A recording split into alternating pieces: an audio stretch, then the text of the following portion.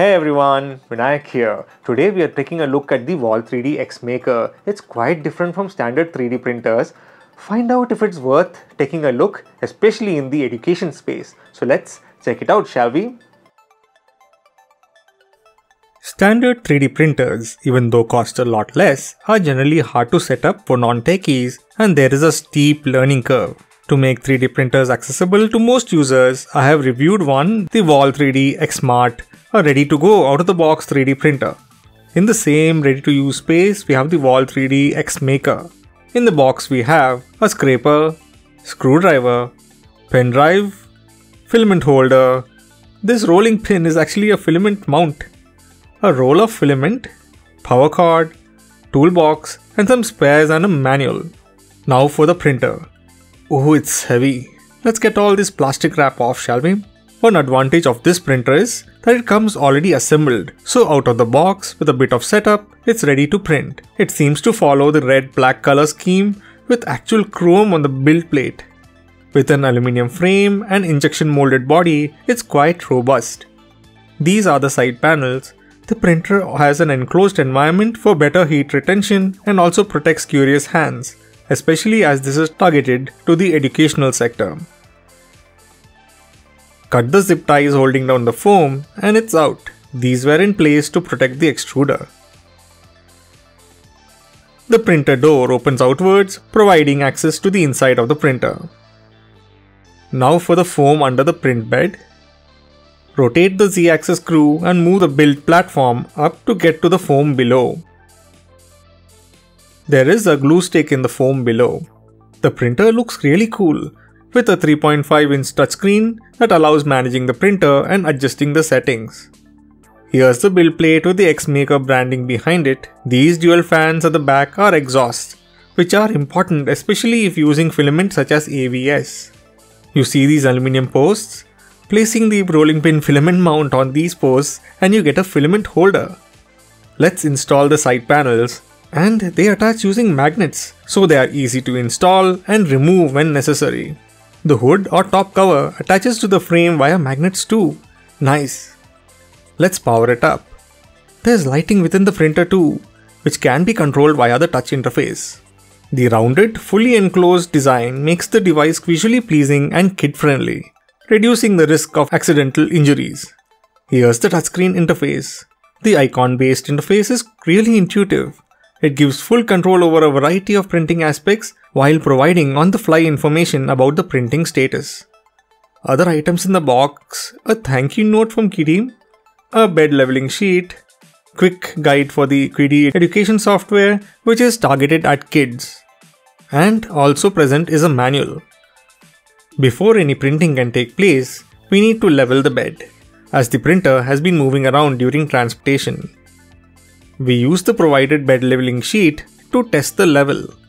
Basically, the printer moves the extruder to 3 corners on the bed plate, and using the knobs below, tighten or loosen until the sheet provided has a bit of resistance. Having the nozzle at the right height over the print bed allows for better adhesion and optimum print height. A USB drive is provided which includes the proprietary Qidi slicer and instructional video tutorials for fast setup and troubleshooting. Plug it into the USB port on the side. Now for the filament. Insert it into the holder and place the holder onto the mount. Next, pull the filament into the extruder feeder hole. Heat up the extruder, and once it reaches 220 degrees, press the down or ingest button to pull in the filament. Once we see filament flow out of the nozzle, the printer is ready. The nozzle size is 0.4 mm. Let's run a test file and see how the print looks. Close up the hood on top to maintain the temperature within. It's printing quite fast. For creating layers, the printhead travels both in the X and Y axes, following the instructions provided by the print file. Once a layer is complete, the bed moves down on the Z axis. This movement is typical of Cartesian style machines. The material is pushed inside a heated extruder by a direct drive motor mounted on the top of the extrusion module. There's a camera within too, which once set up, you can see a live feed of the printing. The bed plate is removable and is magnetic. This makes it easy to remove the plate and access the print.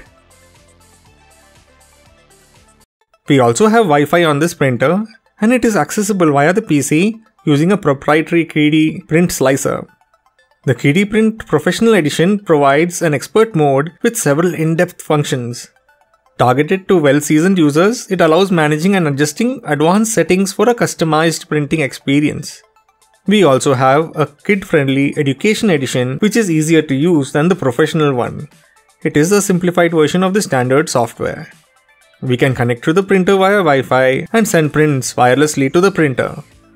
Here I am sending one and it's transmitted wirelessly and it starts to print. And this is how the final model looks.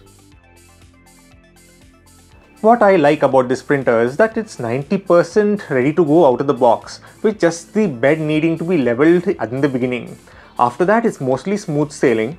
The printer being heavy and robust, the prints come out really well with no print drift due to vibrations. This printer is targeted at education institutions and more at the younger audience. The side covers and the front door seal adequately well, making for silent operation and low emissions. The X-maker can print with PLA, PETG, ABS and TPU. With filament runout detection, the printer would stop printing and continue to print from where you had left off as soon as you put new filament in. Many 3D printers have a large learning curve, but this one is pretty easy to use right out of the box. So that was it. If you have any questions, do write into me at tech@talkingstuff.net or WhatsApp me at 96525 78833. Also make sure to like, subscribe and hit the notification bell to be informed when new videos are added. Thank you for watching and see you all next time.